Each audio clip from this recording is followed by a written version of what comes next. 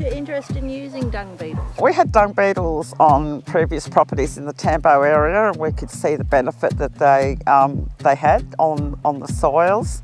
And when we eventually purchased these properties in the Mulga Lands, we noticed that there was relatively none here at all. And it was always the goal of ours to get dung beetles, but yeah, we've been through 8 years of drought, so unfortunately that wasn't a priority. How did you even find someone that could supply you beetles? There aren't many people that can supply beetles, especially live beetles. I phoned quite a few people and eventually found John at Soil Cam. He was great, very helpful, done a lot of research, has a lot of experience, and we purchased the first lot of beetles from him last October and released them. And did you start seeing them working straight away, or did it take a while to? No, they breed unbelievably quickly.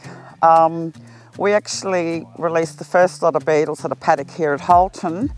There were a lot of cows and calves in that paddock, and it's relatively close to the house, so we thought we'd see how they go.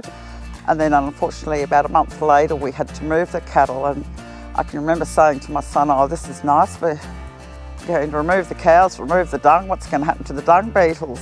It's approximately 12 kilometres over to Belrose, where we moved the cattle, and the day after we had the cattle in the yards and we were drafting them, the beetles were there in the cattle yards, in the dung. We couldn't believe it. They obviously just travelled following the dung along. That's awesome. And are you starting to see any difference in the paddocks, do you think, or do you think that might take a while longer? Look, it's early days here, and we've been blessed with over nearly 9 inches of rain.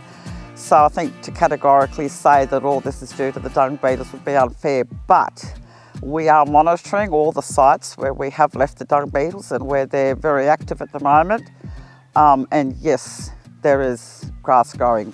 Yes, we have had a lot of rain, so obviously that has helped as well.